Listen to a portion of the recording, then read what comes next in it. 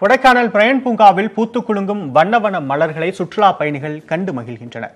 மலைகளின் இளவரசியான கொடைக்கானலில் சீசன் களை கட்ட தொடங்கியுள்ளது. பள்ளிகளுக்கு கோடை விடுமுறை விடப்பட்டதை அடுத்து கொடைக்கானலை நோக்கி சுற்றுலா பயணிகள் படையெடுக்கின்றனர்.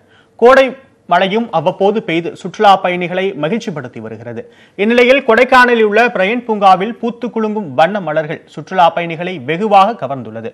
பிரையன் பூங்காவில் ரோஜா, Daisy, Claudius, salvia, balsam, aster ஆகிய மலர்கள் பல்வேறு வகையாக பூத்து குலுங்குகின்றன. இவற்றை கண்டு மகிழும் சுற்றுலா பயணிகள் பூக்களுடன் நின்று ஆர்வத்துடன் புகைப்படங்கள் எடுத்து வருகின்றனர்.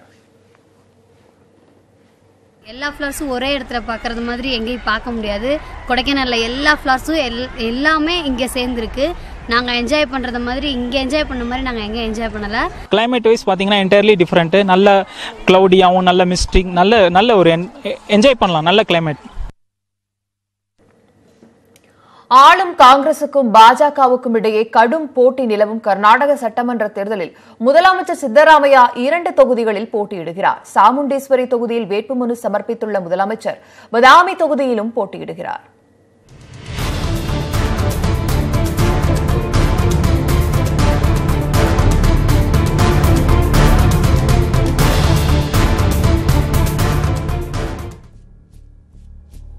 கர்நாடக தேர்தலில் எல்லோரும் அறிந்த ரகசியம் வெளிப்படையாக அறிவிக்கப்பட்டுள்ளது.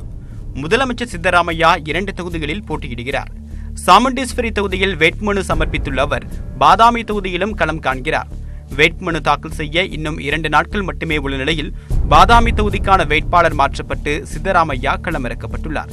தேர்தல் தேதி அறிவிக்கப்படும் முன்னரே சித்தராமையா 2 தொகுதிகளில் போட்டியிடலாம் என்பது பரவலாக விவாதிக்கப்பட்டது. அவரும் தான் பாதாமியில் போட்டியிடுவது வட கர்நாடகத்தில் காங்கிரஸ் கூடுதல் தொகுதிகளில் வெற்றி பெற உதவும் என்று கட்சி நிர்வாகிகள் தெரிவித்ததாக கூறியிருந்தார். காங்கிரசின் முதல் வேட்பாளர் பட்டியலில் பாதாமிக்கு தேவராஜ் பாட்டீல் வேட்பாளராக அறிவிக்கப்பட்டிருந்தார். இருப்பினும் சித்தராமையா பாதாமியிலும் போட்டியிடுவார் என்று எதிர்பார்க்கப்பட்டது. ஏன் பாதாமி முதலமைச்சரின் தேர்வாக உள்ளது?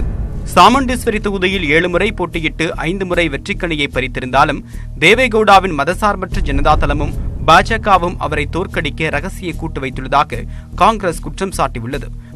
மேலும் சாமுண்டேஸ்வரி தொகுதியில் மதசார்பற்ற ஜனதா தளத்தின் வாக்கு வங்கியான ஒக்கலிக்கர்கள் கணிசமாக உள்ளனர்.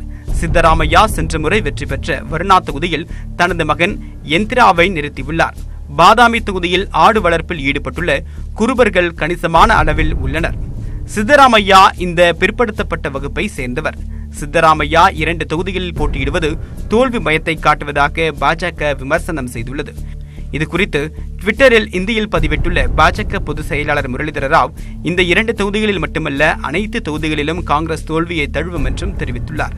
இதற்கு ஹிந்தி தெரியாது, கன்னடம் அல்லது ஆங்கிலத்தில் பதிவிடுங்கள் என்று பதிலளித்துள்ளார் சித்தராமையா.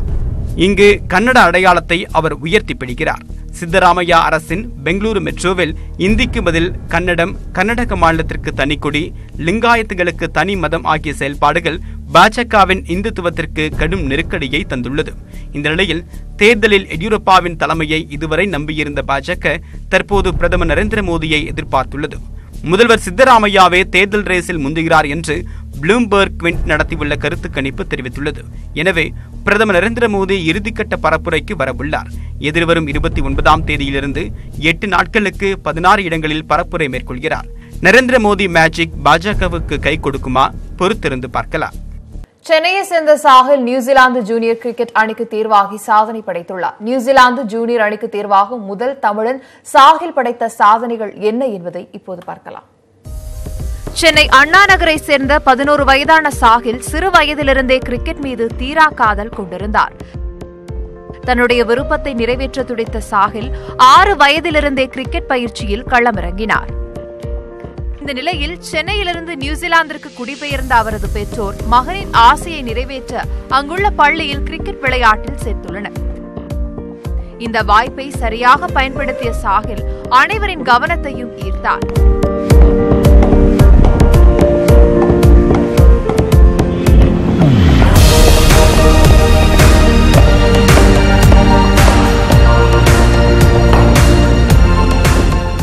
மட்டுமல்லாமல் பேட்மிண்டன், ஓட்டப்பந்தயம், நீச்சல் உள்ளிட்ட விளையாட்டுகளில் முதல் மாணவனாக தன்னுடைய திறமையை நிரூபித்தார் சாஹில்.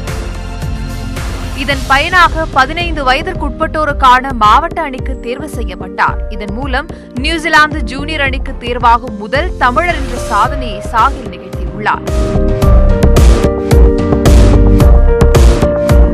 நடப்பு ஐபிஎல் தொடரில் சன்ரைசர்ஸ் ஹைதராபாத் அணியின் கேப்டனான நியூசிலாந்து வீரர் கேன் வில்லியம்சன் செயல்படுகிறார். இவர் சாஹிலின் திறமையைக் கண்டு வியந்து அவருடைய பயிற்சி கூடத்திற்கு அழைத்து சென்று சிறப்பு பயிற்சி அளித்து வருகிறார். பேட்டிங், பவுலிங்கில் அசத்தி சிறந்த ஆல்ரவுண்டராக வலம் வருகிறார் சாஹில். நியூசிலாந்து ஜூனியர் அணிக்கு விளையாடினாலும் சென்னை சூப்பர் கிங்ஸ் மற்றும் இந்திய அணிக்காக விளையாடுவதுதான் தன்னுடைய லட்சியம் என்கிறார் சாஹில். Regional teams விளையாடின like Ranji Trophy Tamil Nadu team.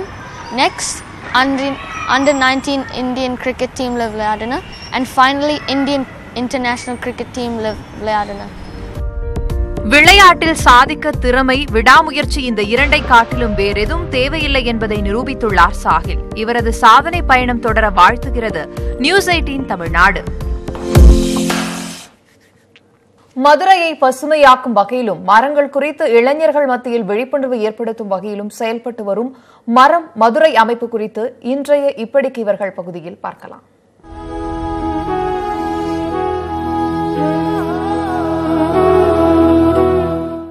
Madurai மாவட்டத்தில் மரம் மதுரைங்கிற அமைப்பை இன்றைக்கி ஒருங்கிணைச்சு செயல்படுத்திகிட்டே இருக்கோம். நான் படித்தது வந்து எம்எஸ்சி கம்ப்யூட்டர் சயின்ஸ்.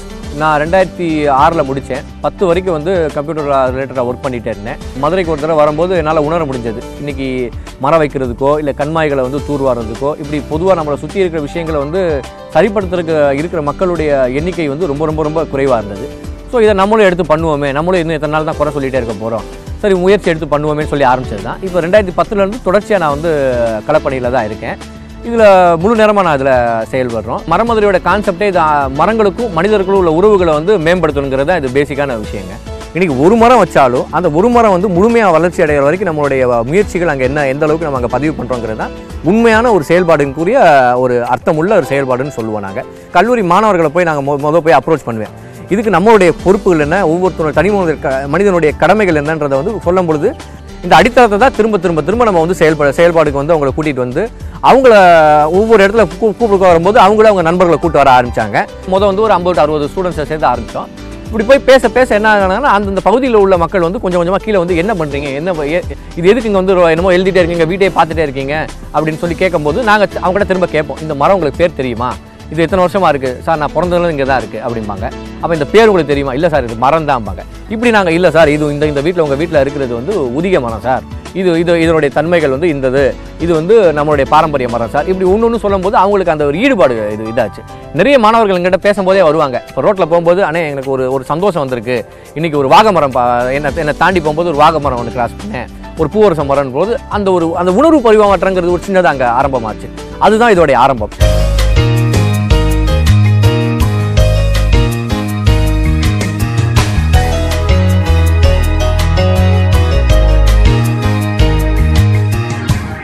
ஒரு ஃபங்க்ஷன் நடக்குதுன்னா இந்த மாதிரி சார், இந்த மாதிரி நாங்கள் வந்து மரம் மதுரை இது வந்து மரம் வைக்கிறக்காண்டி இங்கே நாங்கள் வந்திருக்கோம், யாருக்கு மரம் வேணும்னு சொல்கிறீங்களோ உங்கள் பேர் உங்களுடைய முகவரி சொல்லிட்டீங்கன்னா நாங்களே வந்து உங்கள் வீட்டுக்கு நாங்களே வந்து மரம் வச்சு கொடுத்துருவோம் அப்படின்னு சொல்லி நாங்களே ரெக்வஸ்ட் பண்ணுவோம். பர்த்டே அன்றைக்கெல்லாம் நாங்கள் நிறைய மரம் வைக்கிறக்காண்டி கேட்பாங்க. அவங்களெல்லாம் என்ன ரெக்வஸ்ட் பண்ணுவோன்னா கரெக்டான இடத்துல வந்து வைக்கிறதுக்கு நாங்களே சொல்லிடுவோம். இப்போ இஷ்டத்துக்கு நாங்கள் ஒரு 5 மரம் வைங்கன்னு சொல்லாமல் நாங்களே ஒரு இடத்த சொல்லிடுவோம், இந்த இடத்துக்கு வாங்க, இந்த இடத்துல மரம் வச்சு கொடுப்போம், ஏன்னா அங்கே வந்து வளர்க்குற ஒரு வாய்ப்பு இருக்கும் அப்படின்னு சொல்லிடுவோம். ஸோ இது என்ன ஆகுனா மக்களுக்கு ஒரு சந்தோஷமாக இருக்கும். நாளைக்கு அவங்க எப்போ வந்து பார்த்தாலும் அந்த மரம் வளர்ந்துருக்கும், அந்த ஒரு சூழலை உருவாக்கி கொடுத்துருக்கோம்.